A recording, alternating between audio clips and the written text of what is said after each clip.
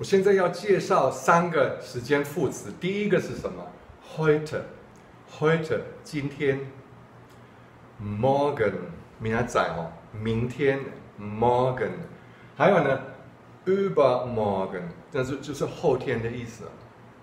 那大后天呢？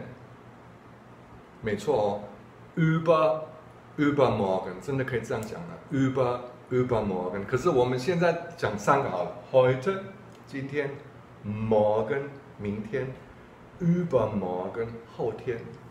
那比方说你要说今天早上呢 ，heute Morgen 就好了 ，heute Vormittag，heute Abend，heute Nacht，OK。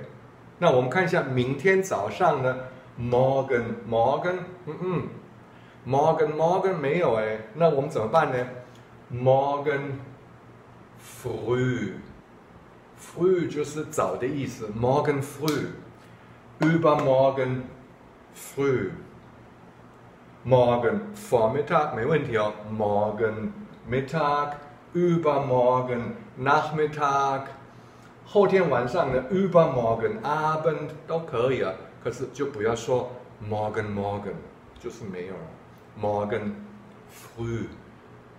früh 怎么念呢 ？früh。morgen früh， 明天早上，就是这么简单。